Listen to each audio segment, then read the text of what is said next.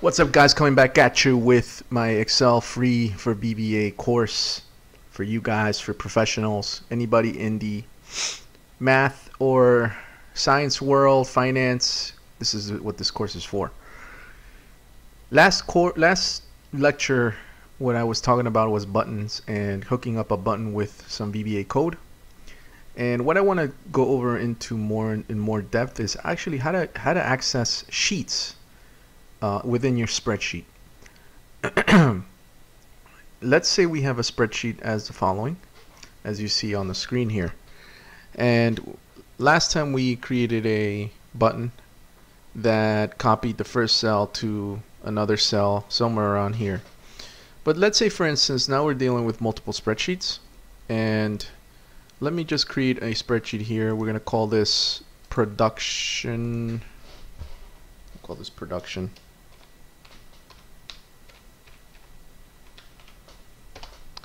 And we can call this sales. So what if I want to actually take a value from here and put it inside my production worksheet? Well, that's pretty easy. All we have to do is we have to tell VBA the reference of my worksheet, and the way we do that is with a variable or an object called worksheets. So if we type in the following worksheets, you can index each worksheet using a parentheses. So for example, if I say worksheets of 1, and I can say dot cells of 1 dot value, and I can store my value in here, and let's print this out to the MessageBox. Okay, so I'll save this, just click yes, and what we can do now is we're gonna take whatever is in worksheet 1 at index 1, so it'll be this one, and whatever is in cells 1, which is row 1, column 1, which is here, and take that value, store it in num value, and then just print it out.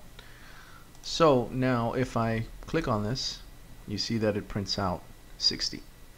So pretty easy. Now what if I want to copy this value over to production? How do we do that? How do you think we would do that? Well, very easy. All you would have to do is I'd reference worksheets, and again they're indexed, so this one would be 1. If you put another one, this would be 2, 3, 4, and so on. So if I say worksheets of 2 dot cells, and I'm going to say row 1, column 1 dot value is equal to num value. Do that.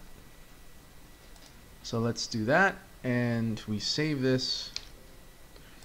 So now this is no longer going to print anything out. We're just going to go back here, and we're going to click, and you see that now we were able to print stuff to our second worksheet and grab it from our first worksheet and copy it over here. It's as simple as that. It's not very difficult to copy worksheets and values from worksheets. So what we can do now is we can actually write a macro that'll take all these values and copy them over here. So how would we do that? So judging from my previous videos, you probably kind of know the answer to this, except that we're gonna have to do it at the worksheet level. So you remember in my last video, what we did was we declared a row column variable. So what I can do is declare C as integer, so that'll be columns, and we can say DI as integer, and that'll be my rows, right? So I'm gonna comment this out, and just for quick reference, I'm gonna write it out real quick where I say I want to go from row 1, and remember this is our for I2 loop, and if you don't know how to do that, I have a video on that, so make sure that you do check out the for loop videos on my channel for Excel VBA. So we're going from row 1 to 12, right? Because we're going from here to here, and we're going to go from columns 1 to 4, so that's pretty easy as well. So we're going to say for C equals 1 to 4, and then we say next C, and that's pretty easy, right? So now if I say, if I can access the the cell at 1 here, it would be cells of 1 dot values. So I would say cells of IC dot value, right? So that would be my, as we go through, we're gonna go blank, blank, blank. So as we go through each cell, I want to copy that to these cells over here. What I have to do is I'm gonna do worksheets of 1 is going to be equal, well, it's gonna be assigned to worksheets of 2 dot cells of IC dot value. Very, very easy. Okay, very, very easy. And what this is going to do is, when we get to, we got to reference it by the worksheet as well. So we do worksheets of 1 of cells of IC. That means that on the first iteration, we're going to take this value, which is IC, and we're going to assign it to worksheets of 2 cells of IC, because we want to stay within the same column row value. So it'd be 1, 1. So as it goes through, it's just going to copy it to cell 2. I mean worksheet 2. So let's try that. Let's try and get this puppy going. So we click that, and we go over here. See that? Copied the same production cells, and it copied over the values. Does seem a little weird though. Let's take a look.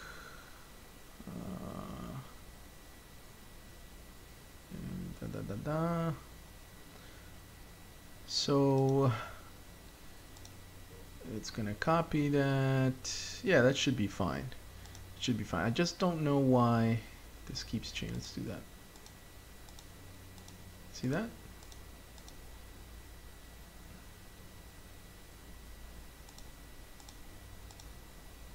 I gotta take a look at that.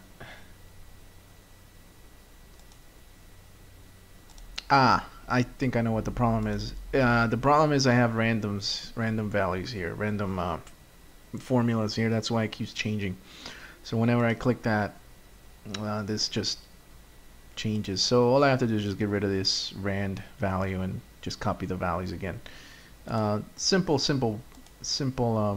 So don't worry about that. Okay, so that's it for this video. A little bit of an issue troubleshooting. So that's a logic error actually. So when we talked about different types of errors in Excel, that's a logic error. Stupid me, right?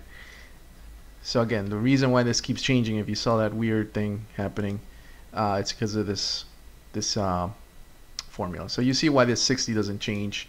None of these values change except the ones that have the rand function. Okay, don't make the same mistake I did. Look over your Excel spreadsheet. Again, I'm coming back from vacation, so that's why I'm a little lightheaded. But please, if you like the video, give me a like, subscribe to my channel. I got more videos coming up, and never any ads. So thanks a lot. Thanks for watching.